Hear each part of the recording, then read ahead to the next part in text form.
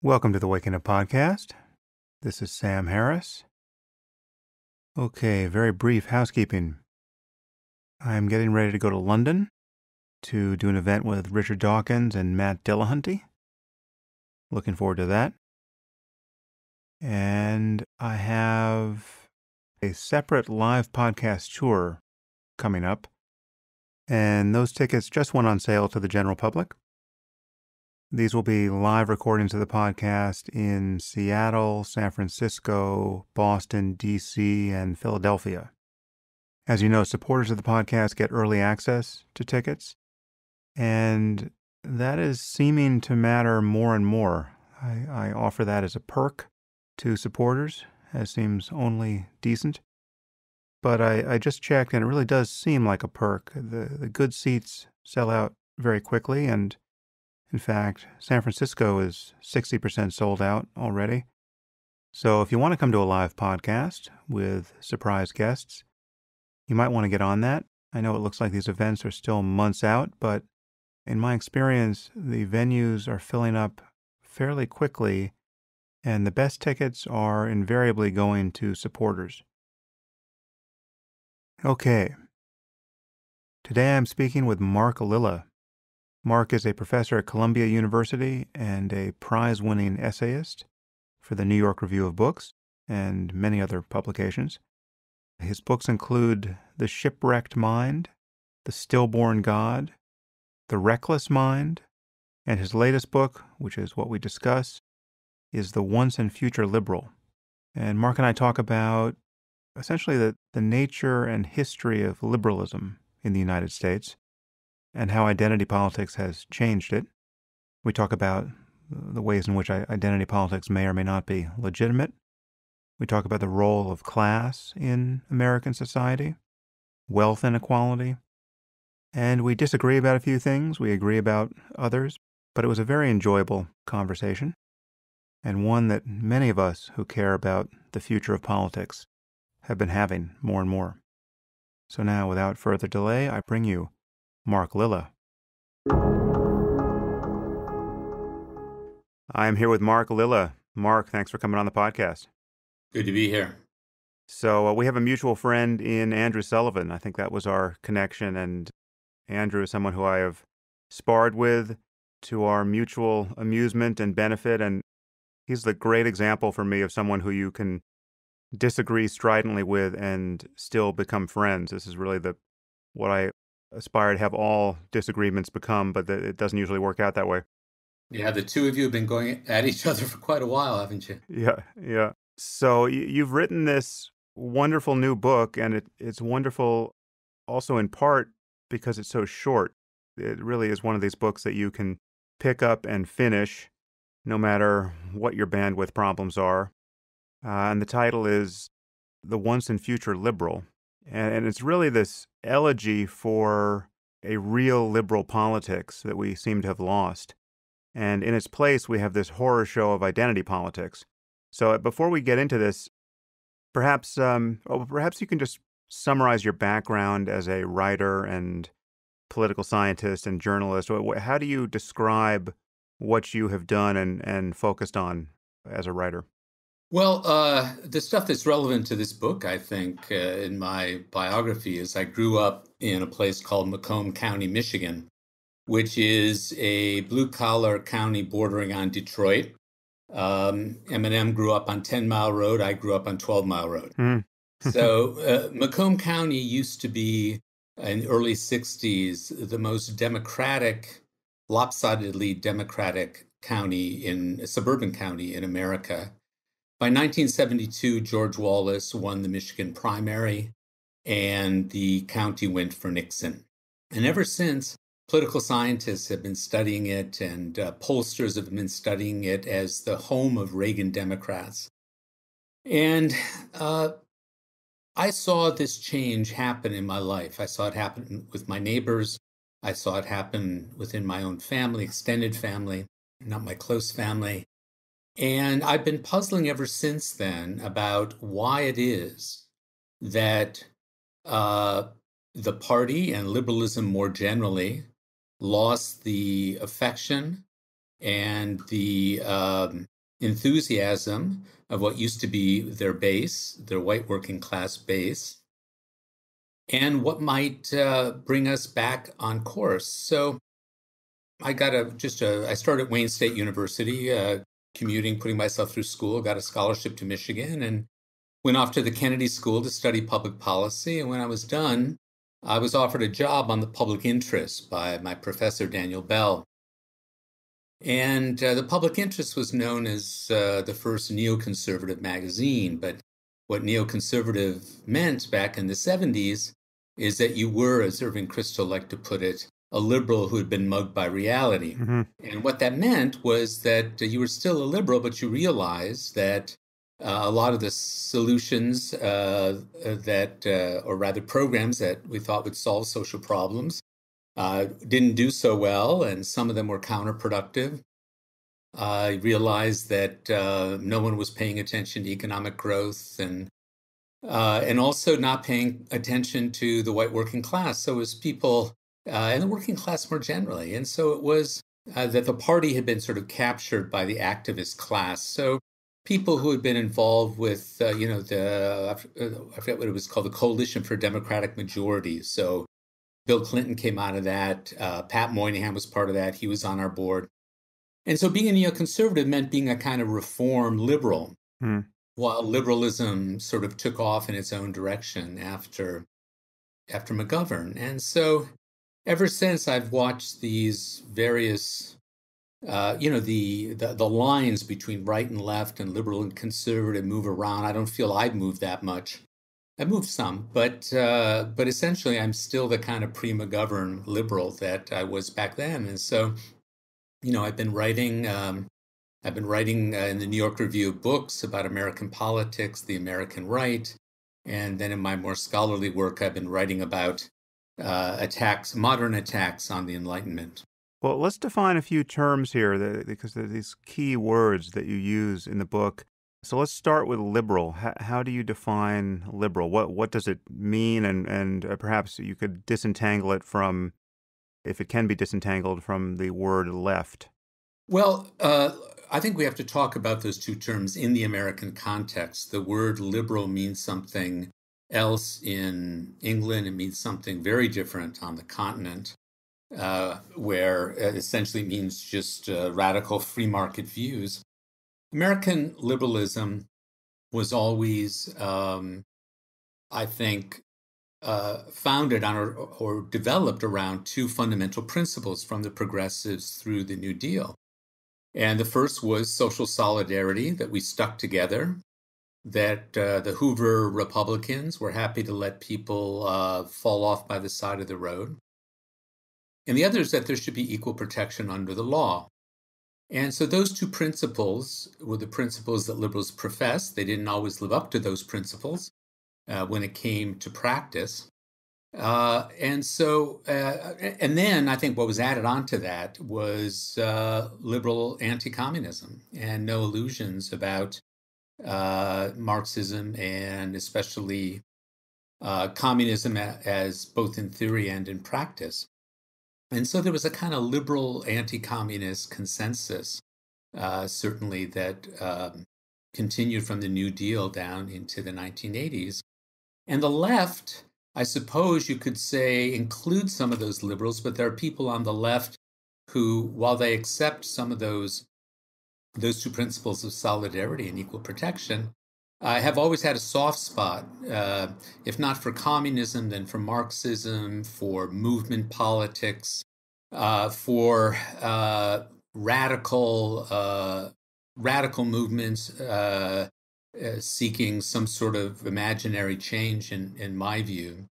And so, on the left, I would say there were the sober people who were the liberals, and then everyone else. And what about the term progressive? Well, the word progressive, originally was sort of the foundation of liberalism, but progressivism was also very patriotic. It's very interesting now to return to the writings of Teddy Roosevelt and to read his attacks on monopoly and his fight for protecting American workers, which was wrapped up with a kind of optimism about the country and the experiment that it is, and a defense of America as a nation and as one nation, without denying this kind of social diversity that we have. He believed in a kind of unifying citizenship. And people who call themselves progressive have held on to the economic message, but they've lost that sense of the nation. And that's what I'm trying to bring back in my book. Yeah, you describe a time when liberals could salute the flag without embarrassment. And I must say that is a time before my time, or certainly before any time I can remember. Liberalism, at least in my experience, has always been associated with a kind of cynical distance from anything that could be called patriotism without any kind of self-consciousness. And I'm wondering when that happened. I mean, is this what Watergate in Vietnam did to liberalism?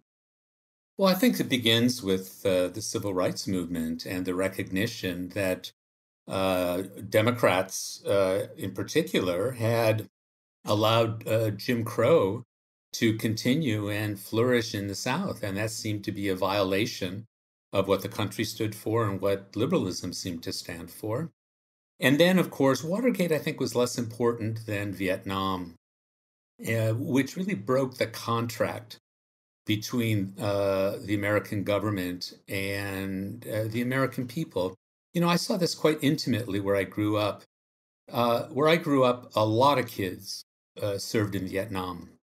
And I had a paper route, and in the afternoons, I'd drive by at dusk, and I would see these stars in the window. Now, do you know what a star in the window used to be? No. Well, it used to be that if you had a child in the military, that the army or whatever the service was would send you a little flag with a star on it. And what people would do, they'd hang them in the window with a kind of Christmas light around it, so you could see that they had someone there. And the flags came in two colors. There was one color if your child was alive, and there was another one if he or she had died there. And so you could just drive by, I drove by on my bike and I would just see all these lights and the two colors and know when it was that someone lost somebody.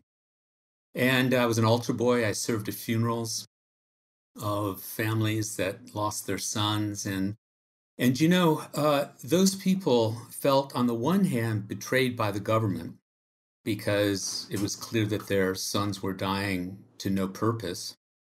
But they had even deeper anger at the elite class of journalists and writers and activists and kids on campus who were spitting on the flag that they had just used to drape the coffins of their sons.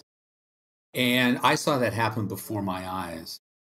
And so it both disaffected these people from other liberals and also from the government itself, and made them cut them loose in a way for whoever came along. And Nixon came along promising to end the war. Reagan came along promising to make everything better, and on, and now Trump.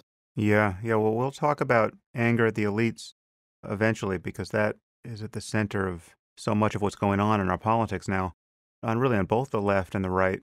Before we press on, what is identity politics? Well, I think the meaning of identity politics has changed. So I need to distinguish the kind of identity politics that began in the 50s and what we're living with now. With the civil rights movement, you had a movement that was focused on one identity group. And then you had the women's movement that did the same, and the early gay rights movement. And those identity movements, in a sense, weren't about identity. They were about groups, but they weren't so much about the inner experience of an identity. Rather, they were about making America fulfill its promise to make everyone an equal citizen. And so those movements were really about enfranchisement, that you say we're citizens and we're not full citizens. And so that is very consistent, to my mind, with the older liberal tradition. But then what happened in the 80s and on is that people who were wrapped up in the politics of these movements became very self-referential. And for them, an identity was not something that bound people together and to the country, but rather became a kind of way of reflecting on difference. And a lot of social movements broke apart on the basis of identity resentments. And so the New Left broke apart for all kinds of reasons, but one of them is that African Americans complained that they weren't part of the leadership, which is true. Women complained that they weren't part of the leadership, which was true. Lesbians complained that feminists were normalizing heterosexuality, which was also true. And so the united front of the left broke down over these identity issues. And then what happened is that there was a retreat to the universities. And so people on the left really abandoned electoral politics in these groups and instead developed this idea that all social change happens through social movements that are tied to identity. And you end up with gender theory, you end up with race theory, you end up with feminist theory, and you end up now with maybe 3 generations of young people, liberal elites, who've been brought up in the university to think about politics in terms of group and their own individual identities, rather than of the common good and a message that might bind us together as a nation. Yeah, you have a nice passage here on what happened to the New Left. I'm quoting you. The New Left was torn apart by all the intellectual and personal dynamics that plague every left, plus a new one, identity. Racial divisions were quick to develop. Blacks complained that most leaders were white, which was true. Feminists complained that most all were men, which was also true. Soon black women were complaining both about the sexism of radical black men and the implicit racism of white feminists, who themselves were being criticized by lesbians for presuming the naturalness of the heterosexual family. What all these groups wanted from politics was more than social justice and an end to the war, though they did want that. They also wanted there to be no space between what they felt inside and what they did out in the world. They wanted to feel at one with the political movements that mirrored how they understood and defined themselves as individuals. And I love that. I mean, that picture of fragmentation seems exactly what has happened. And you have this, what has been described as the oppression Olympics, where there's an economy of victimhood where certain identities trump others. And if you are a black lesbian, you're somewhere near the apex of grievance, and therefore more or less anything you say is undeniable by someone who doesn't share your identity. If you're black, lesbian, Muslim, well then, better yet.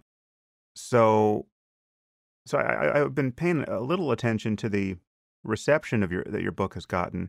And I noticed, for instance, the review in the New York Times, which had to be annoying to you. It was annoying to me. I hadn't even read your book, and it was obvious that review was silly and unfair.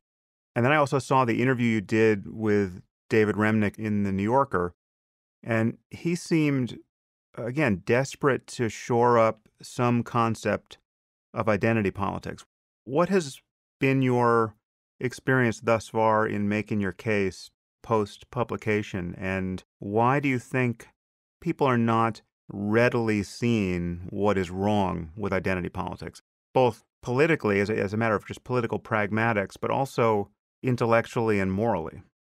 Well, I think one of the reasons, there are 2 reasons, I think. One of the reasons is that identity politics has really become an evangelical project, and or it has all the markings of American revivalist religion.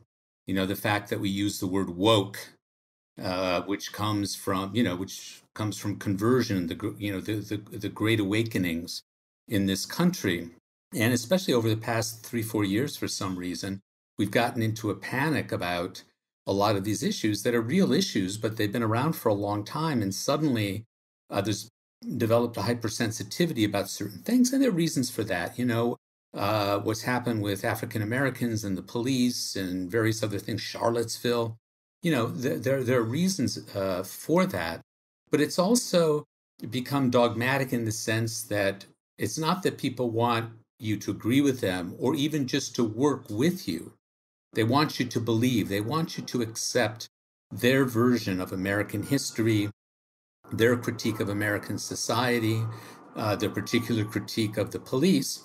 And while you may agree with some of those things, what you look for in politics is kind of common ground, what you can agree on, like police mistreatment of African American motorists, for example, and you can work on that together. So, they become people who won't take yes for an answer, I think, often. But the other thing is, I have felt in the reaction to the book that I put my finger on a real nerve or a sore spot. And that is that I keep saying in interviews, as I say in the book, that protecting minority groups is what we do as liberals. That's what we're about. You cannot protect anyone if you don't hold institutional power. Institutional power in this country is not just held in the presidency, it's held in the courts, Congress, and especially at the state and local level. If you are not competitive at the state and local level or the congressional level, you cannot protect anybody. Now, the only way to be successful at those levels is to have a message that reaches beyond your identity group. Therefore, if you want to actually protect African Americans, gays and lesbians just walking down the street holding hands, women who are being paid less than men, you need to hold power. And you have to find a new message, not one based on yourself and your feelings and your identity, but a message about certain principles that you hold and that inform your political commitments, but that other people can also hold. And so these big themes of solidarity and equal protection, I think, just as principles, most Americans hold to if you just ask them. But then once you get down to cases, then you're going to have disagreements and you can persuade people. But if you say to someone, you must understand me, but you cannot understand me because of who you are, you completely hermetically sealed yourself and you're unable to persuade anyone else. And so your politics become expressive and you fall in love with noble defeats. You become a bully too. I mean, that is what is left for you to do by way of persuasion, because reason has failed. There is to just bully people with, in this case, the threat of being called a racist. It's interesting. What you just said strikes me as a fairly complete recapitulation of what I recall Hillary Clinton saying when confronted by some Black Lives Matter people at one of her events. Yeah, I mentioned it briefly in the book, and I forget if it was at that time or not, but they weren't letting her speak. They had adopted these Mau tactics of breaking into meetings, not letting people speak. And I forget if it was then or another time when Hillary Clinton pointed out that Martin Luther King would not have achieved his goals were it not for the practical politician LBJ, who was willing to cut deals with Dixiecrats, and to make the civil rights legislation happen, the Great Society programs. Movements alone cannot achieve anything, and institutional politics can always trump what movements have achieved. I mean, look what's happening at the state and local government in this country. The Democratic Party and feminist groups fought for a constitutional right for a woman to get an abortion. That was achieved.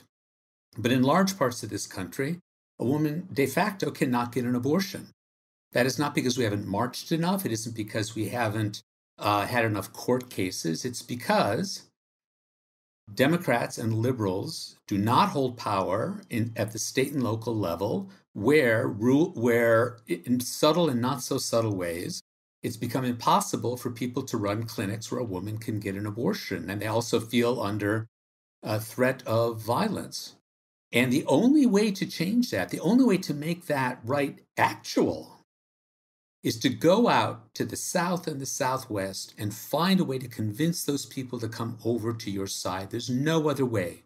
You got to get out of your bubble. You got to get out from behind your laptop, and you've got to go and meet people and talk to them just to reach your ends, not because you need to genuflect to the white working class or Joe Sixpack as if he's some sort of special figure. To achieve what you want to achieve, you've got to get out there. Now, you have argued that, I think you say this in your book, perhaps this was just in an interview, but I believe you've argued that there's an asymmetry here between the right and the left. There's an identity politics of the right as well, but where identity politics is a losing strategy for liberals, it isn't necessarily a losing strategy on the right. That's right. I mean, it's hard to know what to say about this subject at this moment, because 10 years ago, when researchers would ask white people in surveys, how important is your white identity, and you feel whites are being discriminated against, you get maybe 5%. Now the figures are up over 25%. And why is that? Well, it's not that people have always felt that way. Rather, we have a right-wing media almost monopoly on news in parts of this country that have been able to play this up. And they've been able to play it up in part because we on the liberal side keep talking about identity. That's not to say that identity politics creates racism. It is to say that it can make it more salient at different moments. And, the rise of this white consciousness, it's tied to all sorts of things, including social changes that have happened in the country, economic changes, the rise of a Black middle class, the fact that, women are in the workplace, and and also the growth of a non-working white male population. So, we're in a funny moment right now. But in this moment, at least, it's certainly clear, and Steve Bannon said this himself, that the more we talk about difference and engage in sort of campus opera buffa, the more we help recruit people to the other side to say we have an identity too. Breitbart ran an article about my book saying we've been saying this stuff for years and it's been working for us. And Steve Bannon said that in his famous interview with Bob Kuttner that got him fired. He said, keep talking about that issues. It's working for me, man. Just keep talking about them. Yeah. And on one level, it's just, if you're going to practice identity politics, you shouldn't be surprised when white people eventually practice identity politics of their own. But is it a consequence of the fact that whites are still a majority in the country, that the identity aspect of it doesn't prove to be a liability in the same way? I mean, to give you just a little more material here, I wanted to read another passage which points up, again, I don't know if this is the same asymmetry, but it certainly is an asymmetry, where you talk about how the web pages of the two parties differ. And you talk about, on the Republican site at the time you wrote this, there was essentially a white paper titled Principles for American Renewal. And it was just a statement of positions of the party and just a vision for, where the party wanted to take the country. And then you said on the Democratic website, there was no such document. Now I'm quoting you. There's no such document to be found on the Democrats' homepage. Instead, when you scroll to the bottom of it, you find a list of links titled People, and each link takes you to a page tailored to appeal to a distinct group and identity: women, Hispanics, quote, ethnic Americans, the LGBT community, Native Americans, African Americans, Asian Americans, and Pacific Islanders. There are 17 such groups and 17 separate messages. You might think that by some mistake you've landed on the website for the Lebanese government, not a party with a vision for America's future. I mean, I don't know if that's the same geometry of weakness there, but you can see how that kind of fragmentation, where that where we means nothing but diverse groups, each of which is solely empowered to attest to its own grievances by virtue of its identity. That's not a moral or a political foundation from which to argue in ways that will attract people from outside your group to form a common cause with you. Yeah, one thing I've learned in talking about the book is that I should have emphasized one thing more that I say, but I needed to put it front and center. And that is that you cannot understand any social problem in America without talking about identity. You can't understand poverty. You cannot understand unemployment. You can't understand incarceration policy if you don't address how these policies affect many of these different groups. That's absolutely right. And we're more aware of that now, and that's a good thing. But when it comes to addressing those problems and building a common vision for the country that will appeal to people who aren't members of those groups, that's the time to employ a different kind of rhetoric. And so often the response I'm getting from people is, but how can we not talk about identity because identity is important in all these ways? That's true. So when you analyze a problem, you know what your commitments are once you understand the role of identity in this country. But in order to follow through and achieve a result out there and not simply express yourself and make yourself heard, politics is not a speech act. Politics requires a common effort and persuasion, not self-expression. And so it requires a kind of double-mindedness, I would say now, about identity, recognizing it to understand the country, speaking in a different way in order to try to do something about it. I guess I'm going to sound more skeptical of identity than you do, at least in this moment. I mean, again, I hear you arguing that it's politically imprudent to emphasize identity as a matter of moving forward, but I just actually think that for most of the problems, and certainly for every problem where identity isn't actually the relevant variable, it represents a moral and intellectual error to be speaking in terms of identity. So I'm thinking of what the writer and philosopher Rebecca Goldstein recently said. She said, to the extent that we're rational, we share the same identity. That really gets at the heart of what my concern is with identity politics. It's that, I mean, that is what it is to be rational. Rationality is how we fuse our cognitive horizons with strangers who are capable of reasoning in the same way based on the same evidence. And so, by that measure, identity politics is a failure of rationality. And so, I meant to give you an example that will make this clear.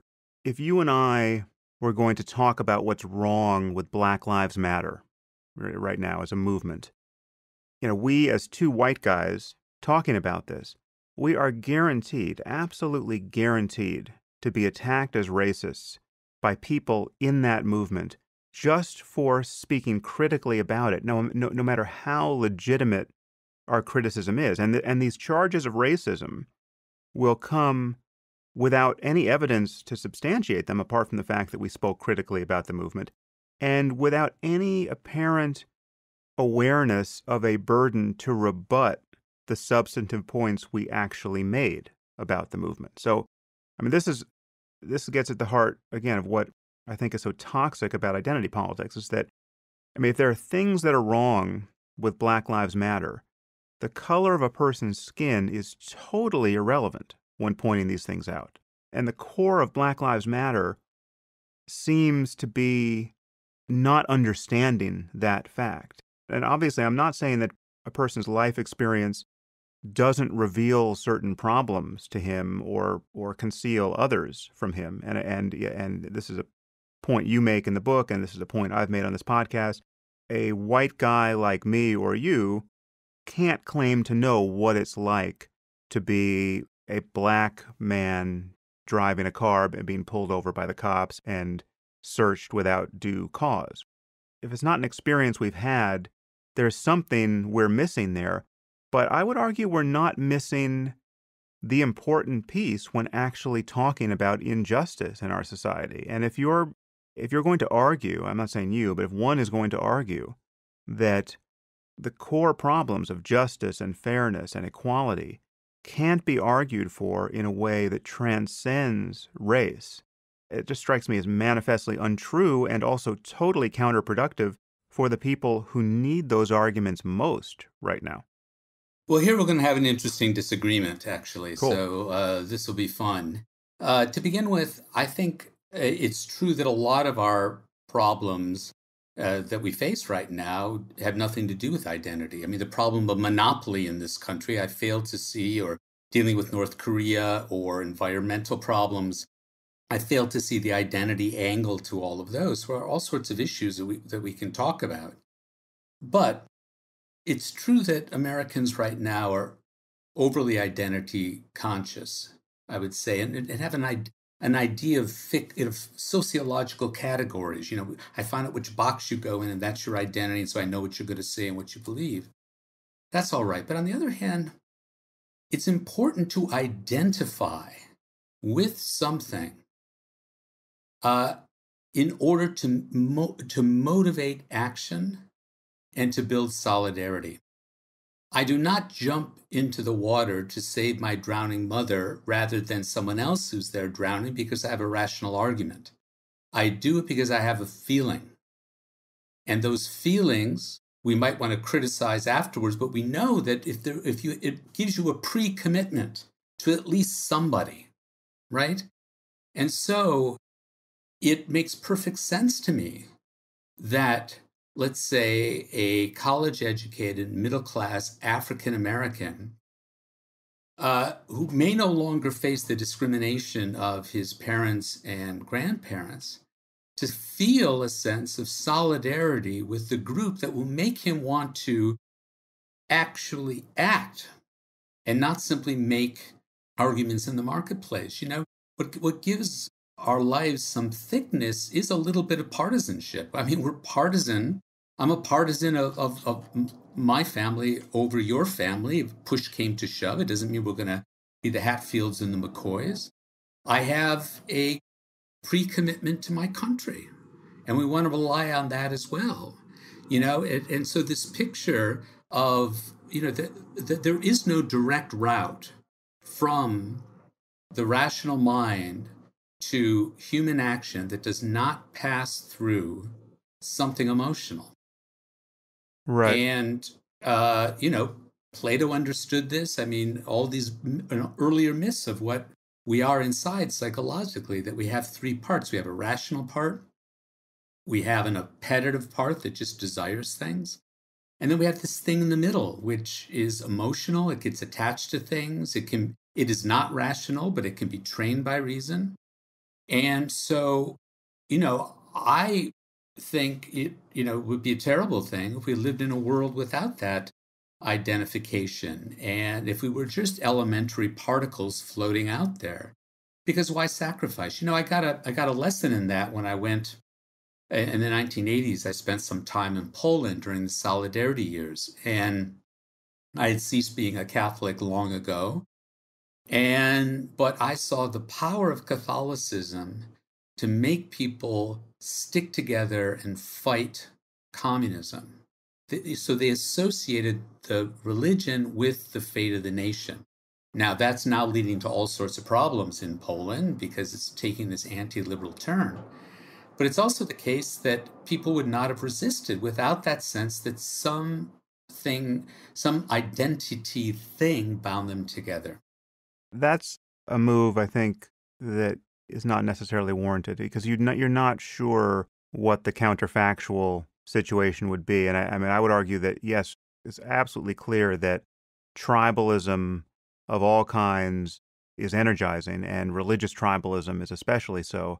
But the idea that you can't find a non-sectarian source of energy in the face of evil, right, or in the face of dysfunction, or in the face of injustice, I just don't think that's true. You know, if there's a hurricane bearing down on your city and you have to start filling sandbags, the hurricane is motivating enough And the idea that you're a Christian filling sandbags is, I think, in the best case, irrelevant. I'll grant you that descriptively, identity has been an enormous source of energy, moral and otherwise for people. But it then does take the turn that you just described in Poland, whereas it becomes a basis of, its own form of intolerance and anti-liberalism. And just to roll back to what you said initially on this topic, if I have to pick a side, I'm on the side of someone who's making sense, right? And the moment a person of my religion or my skin color or my political party stops making sense, I'm on the side of the person of whatever skin color or whatever religion or whatever political party who points that out, because error is the problem. Dishonesty is the problem. Confirmation bias is the problem. Delusion is the problem. And I just see pegging anything of real substance to identity is a kind of anchor to delusion, or it's a kind of machinery for producing delusion, or at least self-deception in the future, in the most benign case. And I think the analogy you drew to saving your drowning mother as opposed to my drowning mother, I mean, those are the kinds of examples that while understandable, I mean, you would think there's something wrong with you if you were, as someone like the Dalai Lama professes to be, indifferent to who you save because all beings are equally ends in themselves. There's something about that ethics that we can't totally embrace and feel good about ourselves, at least most of us. But those are precisely the cases of bias that can't be mapped on to society at large, and we constantly correct for them with our institutions and our laws, and not only do we feel good about doing that, we see that's the only way to go. So, I mean, the example I've given on this topic before, when I've spoken about the ethics here, is that obviously I'm partial to my child, and most concerned about my child's health. And, there's lots of sick children in the world who I don't spend much time thinking about. But the moment my child gets sick, it consumes my day. So when I show up at the hospital with my child and something's really wrong, I want to be seen as quickly as possible. But I don't actually want a hospital that is unfair. I want some process of triage going on in a hospital that I know will occasionally work to my disadvantage and the disadvantage of my child. But I just know that given everyone's competing interests, and given the fact that somebody richer than me is going to show up at the hospital sometime when I'm there, a fair system is the only system that is in fact ethical. And I think that gets us out of identity the moment you have to map it on to society at large. Well, it seems to me you're leaving out really human imperfection and the imperfection of institutions. If you're most hospitals, it's not a question of them having their ideas wrong about who should be treated. It's that they don't have enough resources, they don't have enough time. And if you're in an emergency room, I've spent a lot of time in emergency rooms with family members that I've had to defend. You'd better be an advocate, right? Oh I yeah, mean, because yeah. you're in a you might say, non-optimal ethical situation, and all of life is non-optimal. And But so except, I it's mean, it's let's just focus on that a little bit more, because so if I'm in the emergency room with my daughter who's been injured. Let's say she's got a broken arm, or what I think is a broken arm, and I see the circumstance exactly as you describe, which is one of limitation and imperfection, and therefore triage. And I'm, obviously incredibly impatient to get my daughter seen. She's extremely uncomfortable. I'm advocating for her at the desk, and the nurse or doctor looks at me and says, "We'll see her exactly as soon as we can. This patient over here is before you, and this patient is going into cardiac arrest," right? That is an argument. The answer to that from me, if I'm an ethical, sane human being, isn't "fuck you, my daughter is the most important child on earth." but what if there are two children? They can only have one child. In terms of triage, there's no difference between the two of them. You're not going to advocate for your child? If you push me in truly into extremis, and these are both just, we truly have a an emergency on our hands and one child is essentially going to die, well, then I can't really attest to how sane I will be. But I'll tell you who I think I should be in those moments is someone who doesn't lose his awareness of the fact that other people are just as important to themselves and their children are just as important to them as I am to myself and my child is to me. And that there is a stepping out of oneself. There is a kind of view from nowhere that is a norm that is, again, something that we lose sight of. But when we're making laws and building institutions and designing our society, that's precisely what we try to hold on to. I mean, there is a kind of a Sure. Rawlsian veil of ignorance here that is so incredibly useful because it is clarifying of all of the kind of fragmentation you are describing here of mere identity and mere this is my team and it's us against the world.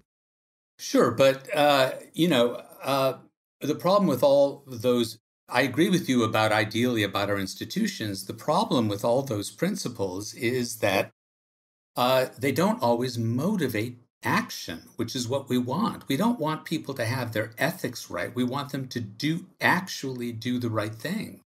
And that requires appealing to something that makes you listen to reason, right? And that's an emotion. I think you're selling people short there because so when I look at my life, like everything, I mean, I'm not the most political person. I've sort of been dragged into politics as a result of how awful our politics have become. But when I look at, the hours I have spent railing against Trump and, or take another topic that is motivating to me, the hours and months and now years I've spent worrying about, writing about, speaking about the problem of jihadism, right? None of that is based on my identity. I mean, I'm certainly not saying anything I'm saying because I'm a Democrat or have been a Democrat or because I'm a Jew or or because I'm white. I mean, none of that. There are people who would say, "Oh no, actually, your criticism of Islam has everything to do with the fact that you're a Jew or that you're white." But it actually doesn't. And I'm standing shoulder to shoulder with people who are, former Muslims from Pakistan who have the same arguments and the same concerns. In fact, their concerns are even heightened. We can be motivated by reasons that have nothing to do Well, of course, with the accident of birth. I'm not denying that. Maybe we're talking past each other. I'm getting the impression that you want a world bled of these identity commitments. Let me put it in a way that brings it back in relation to the book, and that is um, one of the things that changes when you shift from identity politics version one, which is about making claims of a group in order to be incorporated into the nation, and model two, which is about your own personal identity, which is very fluid, which you kind of construct yourself like a Facebook page. And so your only attachments are to whatever groups you feel you're identifying with. That's a sign of kind of atomization of our society and a kind of radical libertarianism that is actually depoliticizing. Because the next step from that is to say, why should I care about other people in this group at all? I'm just myself. It doesn't motivate you to get out there. And I would imagine that one reason you got motivated about radical Islam is because this country got attacked. And I imagine that the Muslims that you talk to are sympathetic to your point of view about radical Islam, are worried about their countries and their faith, right? These are emotional attachments we have. And the more atomized we become, whether it goes from the nation to a group to me as an individual and my special little identity within, the less we get together to do something. And so, at the end of the second chapter of the book, I say there's an odd overlap between Reaganite individualism that said, is everyone for himself in the market, and a kind of identity individualism that says, I construct my own identity. I have no pre-attachments to any group, or certainly not to my country, so that identity politics becomes a kind of Reaganism for lefties. I think that's right. Let's bring in another variable here that we haven't spoken about. And you mention in your book fairly briefly, and and I think you do say that it doesn't actually play the role one would expect it would play, and that's the variable of class. Why isn't class subsuming most of what we're talking about here? I mean, why I would think, just naively, that class would trump most identities, which is to say that a truly wealthy black person or Muslim or LGBT person would perhaps on many of these questions have more in common with a truly wealthy person of a different identity than he or she would with someone who's classically in their in group who happens to be poor or really disadvantaged in that way. So talk a little bit about class and why we haven't just been talking about class for the last hour. Yeah, no, that's the right question. I think there's a couple things need to be said. One is that you're absolutely right. I think that non-college educated people, I mean, just a black guy and a white guy who are working on a loading dock. What are they talking about all the time? They're talking about their wages. They're worried about their kids. They're worried about the schools. That's what they talk about. They don't talk about their differences. I got countless emails from people saying exactly that after I wrote the article that became this book a year ago. A guy who had been in the military who said, now I work in a military contractor. I've got a black woman who's my boss. She's smarter than any of us. I work with a diverse group of people. We belong to the same bowling team. And after we bowl, we go out and we talk about economic problems and worrying about our kids in this world and whether they're going to get ahead. So if we actually talk more about those things, I think we would have a better chance of pulling people together. So why don't we? Which is your question. I think part of it is we've become a less mobile country economically. I mean, on indexes of economic mobility, the United States after World War II ranked very, very high compared to Europe and Asia. Now we're getting down to average or below. And so people who go into, young people go into college today are far more likely to have had professional educated parents and even grandparents. And they've never really experienced other people's lives and seen how important economic matters are. There are two things they don't get. They don't get how important religion is to people, and they don't understand how much class matters out there. And so instead, they're taught to focus on identity as the big difference in life and in American society when it isn't at all. And so Marxism fell out of favor for all sorts of reasons having to do with Marxism, but also I think with the increasing libertarianism and individualism of our society.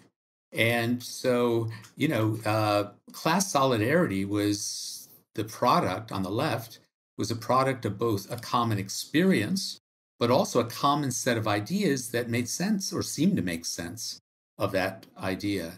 And now, liberals who matter in the talking classes, whether it's people who are in universities or in the press or in publishing houses or in law firms or in Washington, never experience, or rather don't experience class differences and haven't experienced sort of a upward mobility to the degree that an earlier generation of Americans did. Yeah, this part of the conversation is reminding me of the conversation I had with Charles Murray, and I'm sure you're familiar with his thesis of just No, how I listened to that podcast. Yeah, it was very interesting. my recognition of what a bubble I live in was made salient to me when I thought about the fact that Christopher Hitchens was the last person I knew on Earth who smoked cigarettes. And I really can't say that with a straight face. That's where I am with respect to that variable, and that, as you know, segregates with so many other things. It seems to me that it's not only liberal elites or the chattering classes who are out of touch with the importance of class. It's also the underclass that's out of touch with the importance of class in some way. And I see this in the fact that Trump manage to get elected? I mean, how is it that people who, for the most part, aren't especially well educated or well off, saw this boy king in his gilded palace and recognized in him somebody who was just like them and a champion of their interests? Yeah, well, that's one of the oldest questions in, understanding America, right? Vanda Zombat back in the 20s wrote a book called Why Is There No Socialism in America? Because you had this working class and they didn't seem to be aware of it. And so socialists and Marxists for years tried to raise class consciousness, and they had some success. But part of the problem is that the rhetoric of class that comes from Europe doesn't match onto American experience in the same way. This is a country with bourgeois aspirations, even in the working classes. And you also have an elite that up until recently was not a hereditary elite, which is what Charles talks about in his book, but is becoming increasingly so. And so Charles points out in the book that it used to be that American presidents sort of ate and drank alcohol the way most Americans did. They had canned peas, and they had a little alcohol and no wine with dinner, and they watched a Western at night on TV or at the movies. And our society is, broken up, where there's a class and a social divide there that's big. But I don't think one needs to talk about class as class so much to talk about privilege. Americans don't like certain privileges, and they interpret them in a funny way. So here is Trump, who is what he is, fabulously wealthy, and as people keep saying, he's a poor man's idea of a rich man. He passes. Barack Obama and Hillary Clinton push all the wrong buttons, right? Even though they care more about and have thought more concretely about working people than Donald Trump ever has. It has to do with the way they dress, the way they talk, the fact that one's African American, the other is a woman. But, they're not in the comfort zone. It's a very interesting. I lived in France for a number of years, and it was very striking to me that every time a male French politician goes out to give a speech, he puts on his jacket and he tightens his tie and goes out and gives it, no matter where he is. When an American male politician goes out, he takes off his jacket, he loosens his tie, and he rolls up his sleeves, because we have to give a sense here that we're regular people, right? So, the way in which class works and the symbols work, the sort of democratic norms, the way that we circumvent those norms and develop classes, it's just a very complicated question. But if we talk about privilege, that there's a privileged class that's screwing you, which Bernie talked about, then that will have some resonance. Yeah, I guess there's another aspect to it, I think, which is aspirational, and this is to some degree uniquely American, where no matter what class someone is, or how far to the wrong end of the tail of the bell curve they are economically, there's this sense that their lottery ticket might always come in, right? And so I was given a glimpse of this when I once wrote, I think it was in 2010, I wrote a couple of articles about, just worrying about wealth inequality.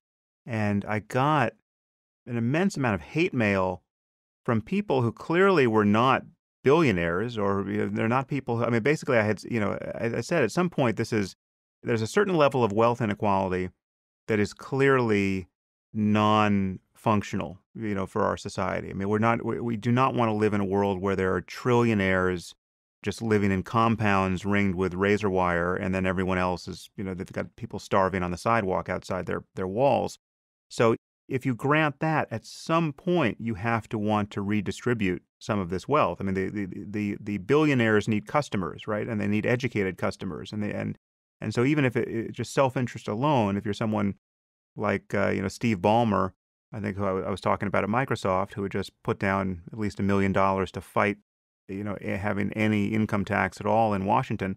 I said, at some point you have to recognize that you, as a fantastically rich person, benefit from being surrounded by happy, productive, creative people who are not immiserated by need at every moment. Even for only selfish reasons, you should want a reduction of the most extreme wealth inequality.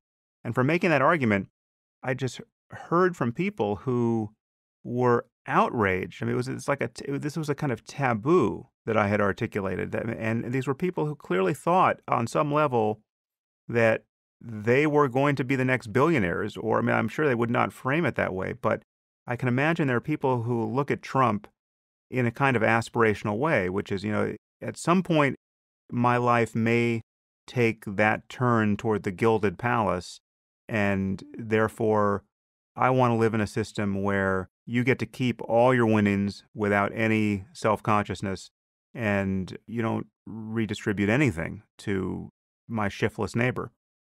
Yeah, well, we've always had trouble with the language of redistribution, which is why I think we should never use the word politically. It's one thing to talk about disadvantage, not being given a chance. Americans vibrate to that. But when it comes to actually moving money from person A to person B, they feel that's a violation of something deep in what America is supposed to be. So it's very hard to develop a rhetoric and a message that gets people together in order to win elections and to pass legislation without tripping along all of those wires. Though I have to say, one thing that Donald Trump did, even though he is a billionaire, is that he attacked other billionaires, and he attacked Wall Street, that's for sure, before bringing it into the cabinet. And he helped to bury, I think, the Reagan Party, the Reagan Republican Party, because he said it's not acceptable that our workers live like this. Now, no Republican had said that since 1980. I mean, workers were left to fend for themselves. And we were supposed to be against unions, right? That citizens are just roadkill. They're the tail of the distribution. Life is tough. Or they would say, don't worry about it. Tax cuts will solve everything. Well, there's not a single person in America left who believes that tax cuts will solve anything. That tax cuts Except, will not. is that even true? Like, I remember at the time, I mean, this again, a few years old, but I remember with the polling that was done on this, where the percentage of Americans who wanted to get rid of the estate tax, right, it was some enormous percentage of people polled thought that the estate tax was an absolute outrage. But the percentage of Americans who would ever conceivably have to pay an estate tax is minuscule. I don't have the numbers at hand, but I mean, there is that kind of mismatch. I don't know if that's changed, but that seems to be part of the American political psychology. Yeah, what they worry about, is something quite concrete for them, which is I was finally able to buy this house, thanks also to the government that gave me a tax deduction on the mortgage. And I just want to pass my house on to my kids. That's pretty much their biggest asset, right?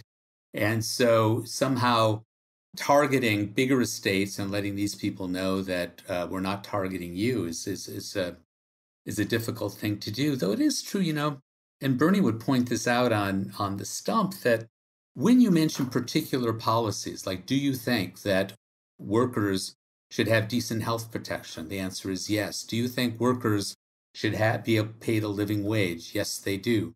And so you put before them various progressive and democratic liberal policies, and they say yes to them. Then if you ask them, does that make you a liberal? They say, no, I'm opposed to liberals. So that is a sign that there's a cultural allergy there that is not just about the policies, right? Well, there's something wrong with the word too. I mean, all these words we're using, even on my tongue, are now pejorative, or at least I have to identify with them with some caveats. Liberal has a stink on it. So does progressive. I mean, that progressive is now almost interchangeable with social justice warrior. I mean, we need words with which to frame the path forward, and you use one word which actually hasn't come up much in this conversation, but which you invest a lot in your book, which also doesn't really trip off the tongue, and you acknowledge this, and that word is citizen. And you're arguing that we really need this concept of being a citizen dusted off and brightened and put forward as a kind of an organizing principle. Yeah, because it is true that we have a multicultural society. We have a diverse society. People think of themselves as belonging to various groups. But there's one thing that we all share, and that's citizenship. And I know that sounds like some school marm standing up at the blackboard and tapping a pointer at, various amendments to the US Constitution. But the idea that we as citizens get to determine our future should be very empowering. And there are two sides to citizenship. One is that you have a claim on society. And even more importantly, from my point of view, is that you have a duty to society. We don't have a language of public duty in this country right now because we have two competing libertarianisms, one on the right and one on the left. And there's no sense that you owe something to your country and that your country owes something to you, that it's reciprocal. But it was not so long ago that JFK was able to say, don't ask what your country can do for you, but what you can do for your country. And it was an electrifying moment. I'm old enough to remember sort of that was still in the air into the late 60s. But we don't feel that now. We don't speak that way. Can you summarize the reasons for that loss of connection to the notion of duty on the left and the right? Are they the same, or are they different sources of skepticism there? Well, I can think of various explanations. I'll give you one that I think someone like David Brooks or Ross Douthat might give, and that is that we have delegitimized the notion of duty in every part of our society. It's not just in relation to citizenship, but by becoming a less religious society, by becoming more individualistic, both in our morals and in our economy. That technology has separated us more from each other. We actually have become elementary particles. And so we all yearn for some belonging to something, but we won't accept the idea of duty. And that's been a big change in American society and modern life. It's not just happening here, it's happening in any country that's gone through a modern transformation. And so that's one explanation. I think parts of that are true. There are parts of it I wish weren't true, but are true. But I don't have an answer fully to that question. What I do know is that in the 1950s, people were complaining about young people as being this lost generation that was not political. All they wanted to do was go surfing and get married and, go to go-go bars and things like that.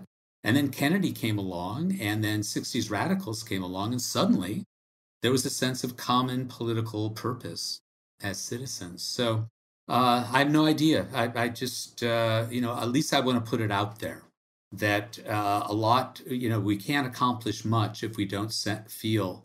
It's a feeling. It's not a principle. It's not a moral principle. And that may be where we differ, of feeling that we owe things to others that's instilled in us at an early age.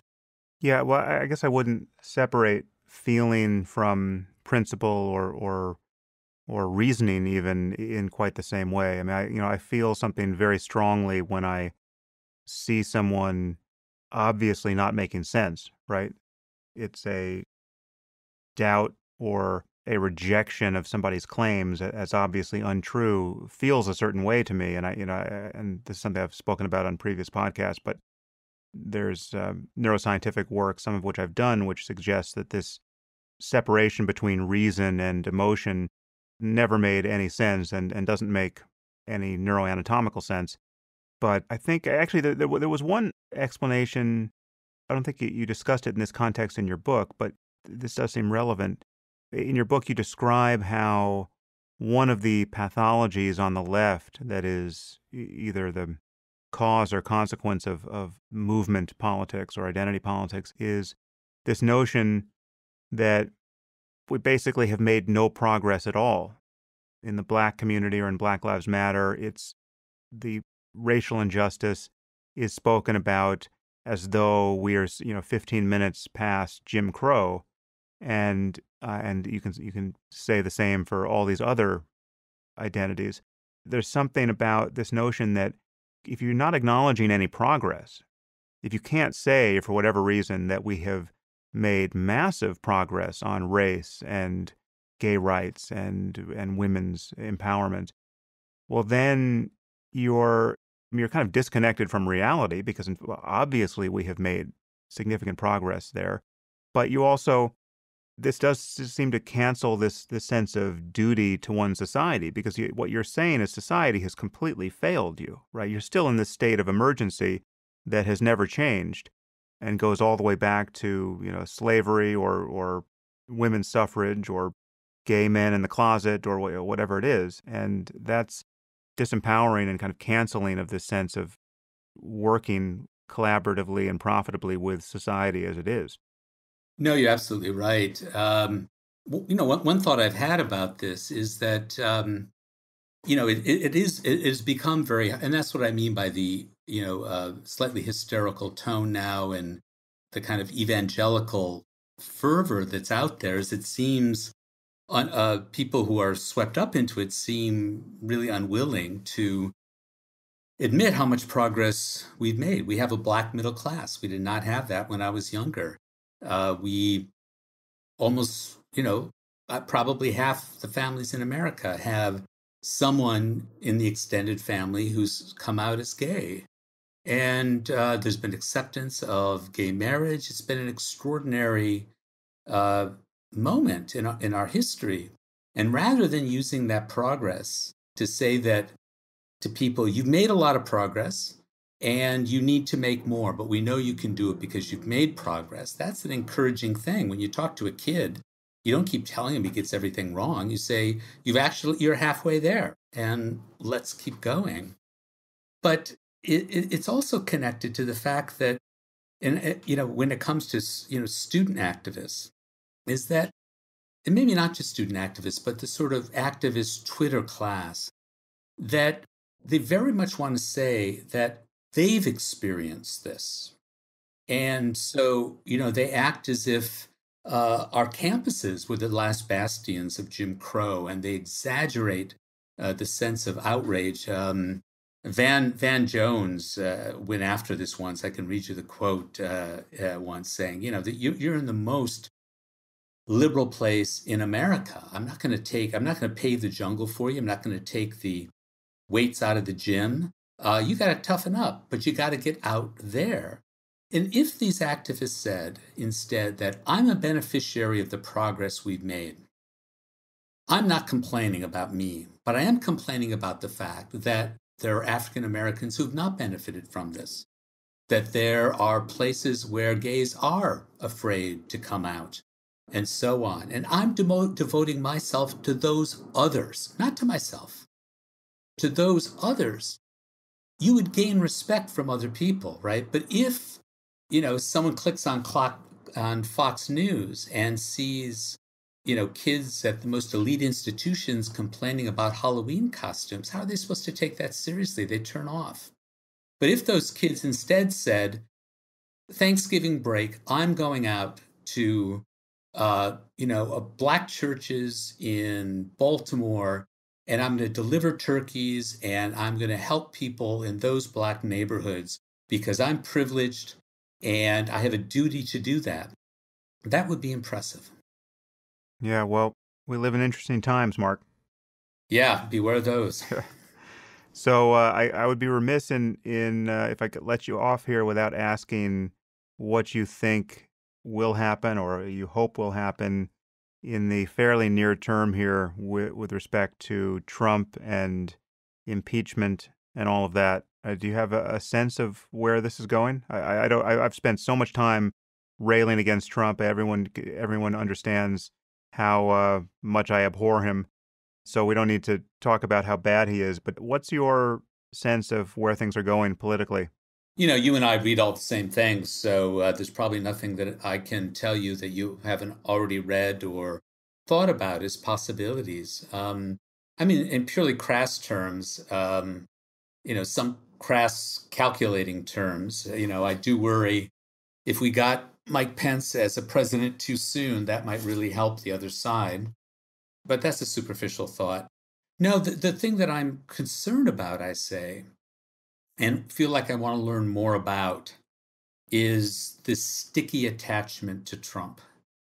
And, that there has been a kind of extraordinary, I'm sure psychologists have a word for this, when you become you fully identify, you cathect with the thing that is causing your problem, right? And so that you have a stake in someone who's dragging down the ship here. And people, I bought a lot of lemon cars in my life, and when you have a lemon, you got to know when to cut loose. And these people have bought a lemon, but they will not admit it, that they're invested in a way. There's something deep culturally going on there that needs to be explored and understood. And if we could unlock that, I think we could understand the country better.